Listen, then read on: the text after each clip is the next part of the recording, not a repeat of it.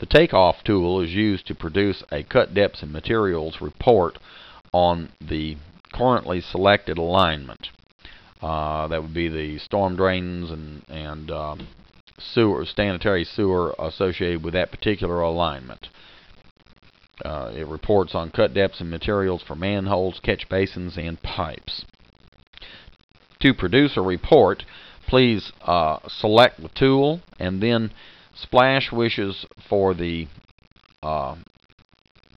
range of manholes to be entered. It can produce a report on just a small range of manholes.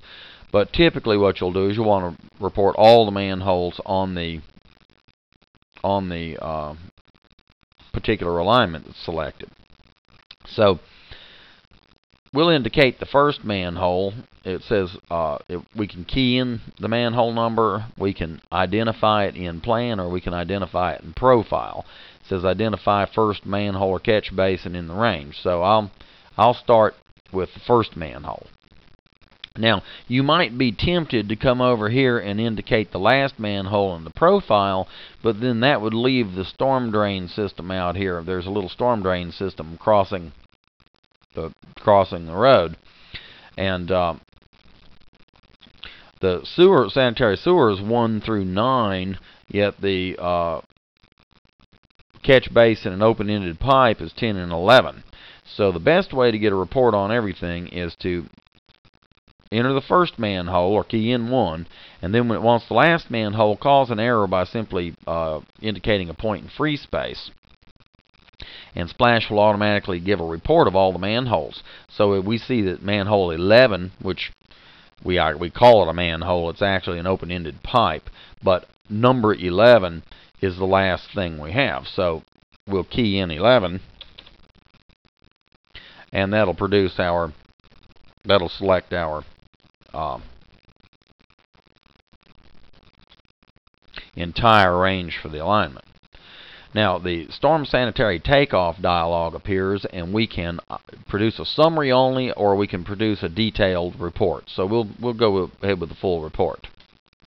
Now, the summary is produced in the Splash with Ripple-Thru wide format dialog, and the detail is produced in the main Splash with Ripple-Thru dialog. So let's look at the summary first. We'll go to the top, and we see that we get a pipe summary first. Now we're looking at 8-inch ductile iron pipe in different cuts: 4 to 5, 5 to 6, 6 to 7. This is the linear footage. It is measured on as if it were horizontal. It's a station by station length, or in reality it is a horizontal measurement across the ground rather than a station, because it may not be on the center line of the alignment. So it's a length of pipe, as if the pipe were laying flat. Now we see that we're getting 8-inch ductile iron pipe in different cuts, and then we get a total of 8-inch ductile iron pipe. Then we get into 12-inch ductile iron pipe, and we get a total on 12-inch ductile iron pipe.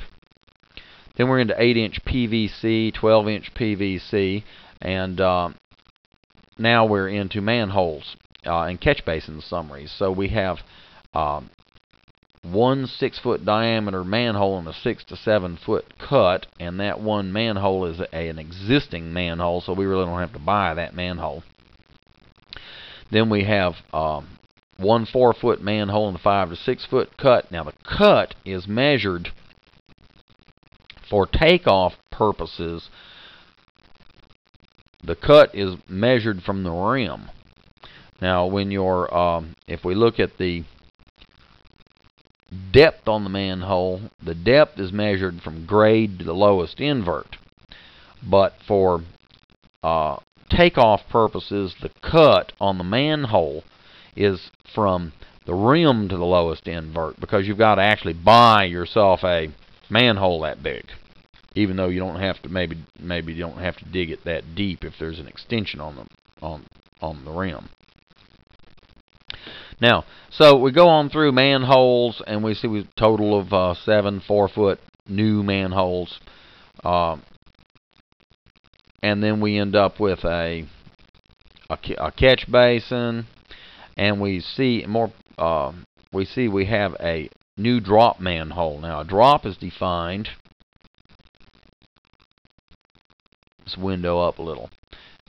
A drop is defined as a 2-foot, or it is actually defined by default as a more than 1.98 or more feet of drop. And that assumes we're going to have to buy a drop through the manhole. That value can be edited in the file egdef.sf. That's Engineering Graphics Defaults.system file. Now, we perform a takeoff on this sewer. If we and this is part of this alignment. If we were to then use our tree, select this alignment, and do a takeoff, Splash will not count this manhole twice, even though it considers that manhole 1, and you can select it as the beginning of your range. Splash knows that that manhole actually belongs to this other alignment, and that feature is automatic. It detects it by location. Just a point in passing, this tool coordinates storm sanitary. If you coordinate this sewer, also will not coordinate that first manhole. It assumes this will coordinate it, so you don't end up with 2 points on the same manhole. Splash refers to this manhole as an equality manhole when it's talking about this alignment. It's just a manhole going this way. But here, manhole 1 is an equality manhole. And if there were a drop on this first manhole, if there was a 2-foot drop on it or more, then Splash would say that in the takeoff would report that there was a 1 equality manhole drop. That means that you're going to have to build the drop, but you don't have to buy the manhole because you've already bought it effectively in the report on the other alignment.